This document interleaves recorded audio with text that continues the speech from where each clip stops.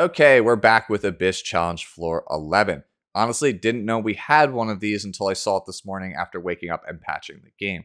Do not click off of this video if you see characters on my team that you do not actually have. You do not need any of the characters that I am playing in order to clear this. This is a super simple challenge floor. To get the 3-star reward, you simply need to clear it, play 3 or more green units, and not trigger Montmorency's Outrage.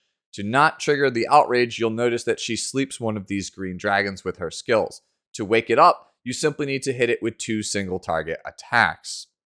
Before we get back to Montmorency's turn, because she gets a small CR push at the end of each of the allies' turns. So, really simple. As long as you are hitting the dragon twice before she actually gets back to her turn, that's it. You're done.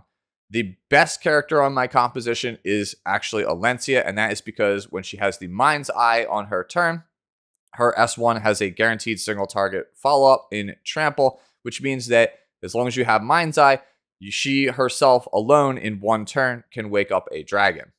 On top of that, she has a defense break, which helps increase the damage overall of my team. If you don't have Alencia, you could play a number of other green characters. For example, Baiken has 2 single target attacks in her kit. That is another character that you could play here if you so chose. Violet is here largely because he just does a lot of damage, a lot of single target damage on not only his counters, but obviously his S3 is a huge single target nuke that does about 10 to 15% of Montmorency's total max health, which is very, very appreciated.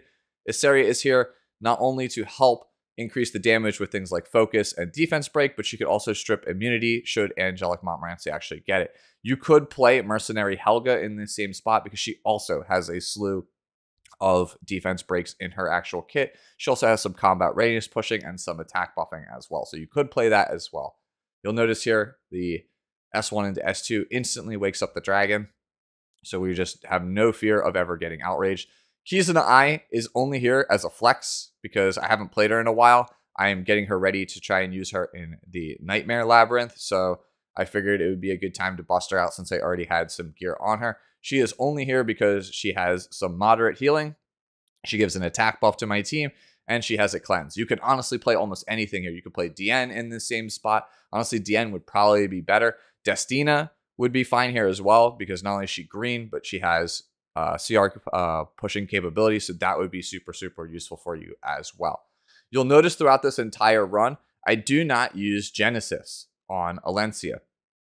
I could not figure out why this was happening, but in my first 2 test runs of this with various different compositions, anytime I used Genesis on Alencia, Montmorency healed to full. And there's nothing in the skill descriptions that was triggering that. I don't know if it's a bug. It's something I didn't read.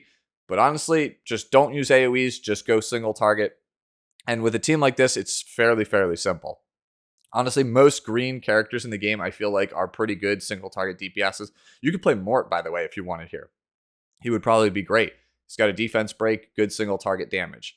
So, again, whatever you want to play, as long as you are hitting these dragons and making sure that they wake up and you have no chance of triggering outrage, you'll be fine.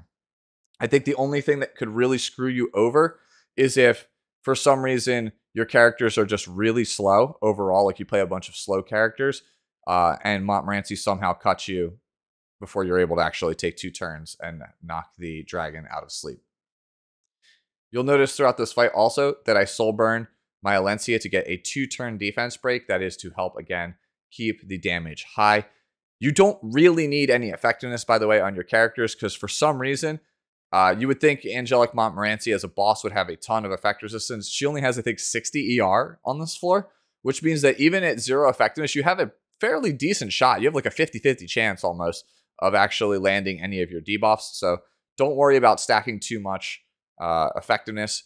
All you really need is just, again, damage and 3 green units and just actually pay attention and hit these dragons whenever they actually fall asleep. Issaria here might also be pretty decent because you'll notice that she gave the dragons immunity here. You may need to actually strip those. That might be a problem that you come across in your runs. It was not a problem for me, and I attribute that largely to the fact that my Issaria is reasonably fast, so I can guarantee keep the pressure on these characters. I don't really have to worry about it. Maybe my speed tuning was just fine, and I didn't have to ever worry about it. I decided not to go for the dragon here at the end. You'll notice that he still needed 1 hit to wake up. That's because I knew that Asaria would not get cut by Montmorency, so she could wake it up and not trigger Outrage. I went for maximum damage, in case you were wondering.